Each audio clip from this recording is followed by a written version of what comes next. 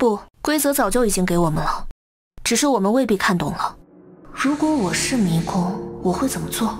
如果我是迷宫，我用镜子作为起点的标识，让玩家知道这里是起点。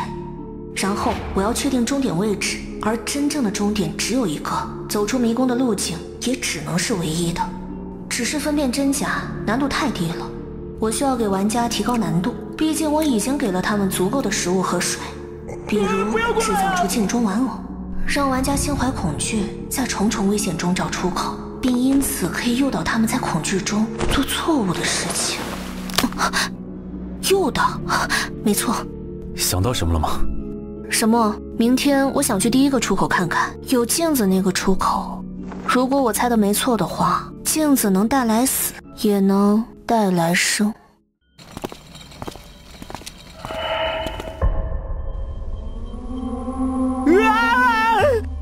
小哥的人偶要突破镜子了。奇怪，玻璃镜子里的人偶怎么有的大，有的小？我的人偶怎么离镜面这么远？他在害怕？难道上一次袭击什么救了我，所以他在害怕什么？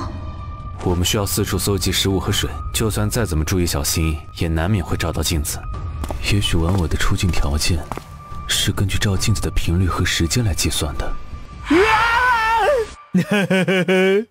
赞成，涂老师也一定是照太多镜子了，所以导致玩偶距离镜面很近了，才会遭遇不测。可为什么之前没人发现呢？因为大家都不敢看镜子，帐篷附近的镜子几乎全挡上了，怎么发现得了啊？快没时间了。他们迟早会出来，必须尽快找到出口。没问题。等等，先回到起点找张天阳他们，必须告诉他们这个情况。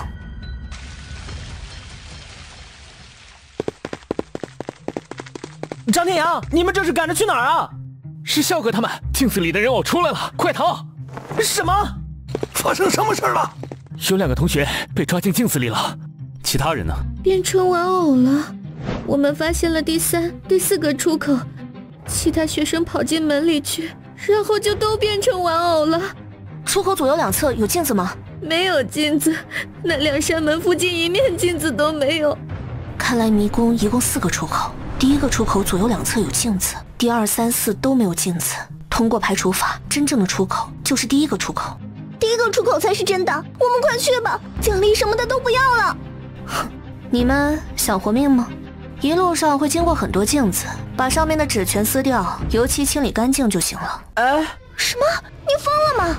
这一撕，那些人偶就会跑出来害我们，我不信你。撕纸是吧？没问题。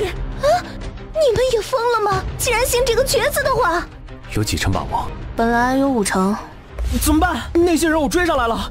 很好，现在嘛，有8成了。他的思考方式虽然奇特，但总能莫名与游戏相契合。别浪费时间了，赶紧撕纸吧。好，冲！他们要出来了，快逃！别慌，继续撕。哎呀！撕！弄干净点。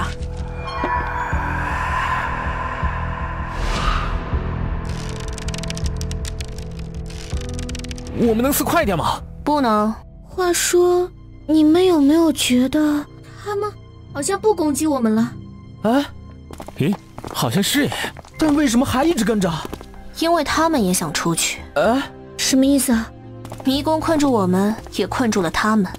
他们其实也是我们，另一种我们。所以如果想要出去，就必须为他们规划出一条能够通往出口的路，通过镜面的反射和折射来让镜子里的他们进行位移。所以有镜子的门才是真正的出口。真正的出口的确是第1个，但只有带着镜中的他们一起出去，才能安全离开这里。原来如此，那赶紧撕吧。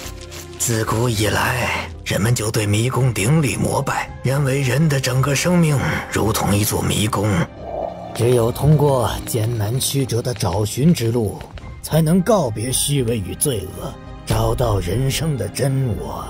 如此看来，这个迷宫游戏其实从一开始就是在提醒我们，要正确面对自我的光与暗，才能避免被心魔吞噬啊！